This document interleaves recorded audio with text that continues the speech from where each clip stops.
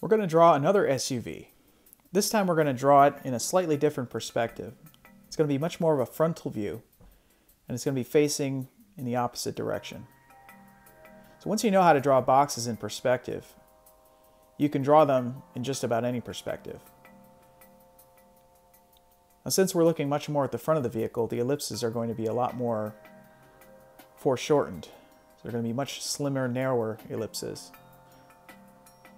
But drawing the box and setting things up in the same way is going to help us always know the correct orientation, width, and height of those ellipses. So we're going to start building our body.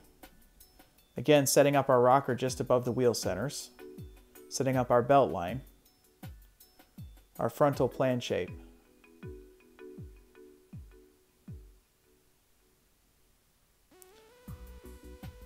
We're going to start to build our cabin.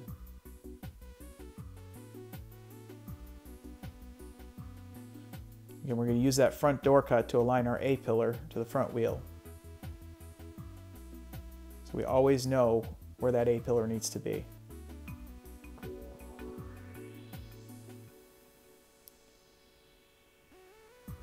As you can see, I'm continually adjusting the wheels in order to keep improving the stance and proportions. We're going to start to give this SUV a bit more character.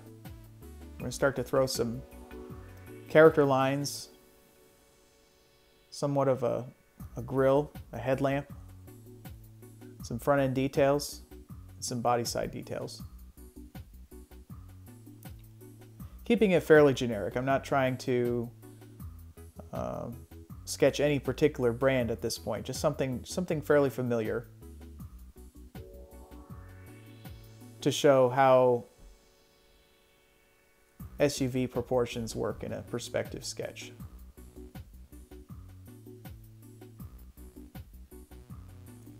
Start to put in our side glass shape and just giving it a little bit more character as we go.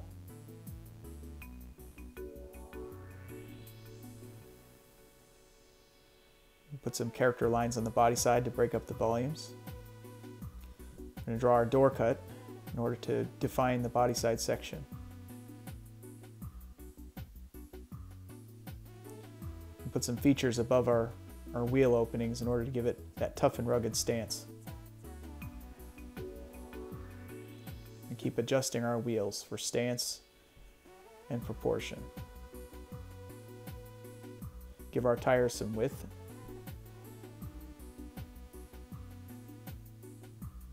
I think now we can start to put in some additional detailing in our front end.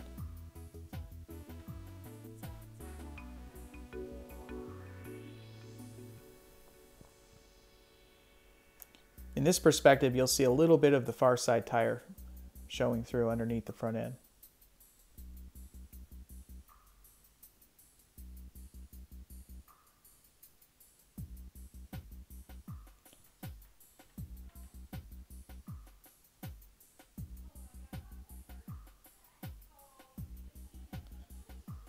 Put a little bit of a roof rack on top. Again, that classic SUV roof rack. We'll darken some of our graphics.